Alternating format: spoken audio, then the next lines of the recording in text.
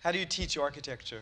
I never tell them what to do. In other words, draw what's inside them out and just hit at certain key points, and that they can then, you know, develop their ideas. I mean, that's it. I'm against that kind of didactic teaching that they're told exactly what to do all the time.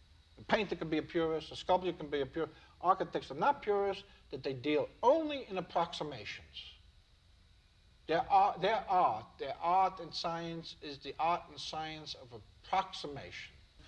Right now, we're at a new edge in architecture. I cannot now do a building without building a repertoire of characters, of stories, of language, and it's all parallel. It's not just building per se. It's building worlds. It's building worlds.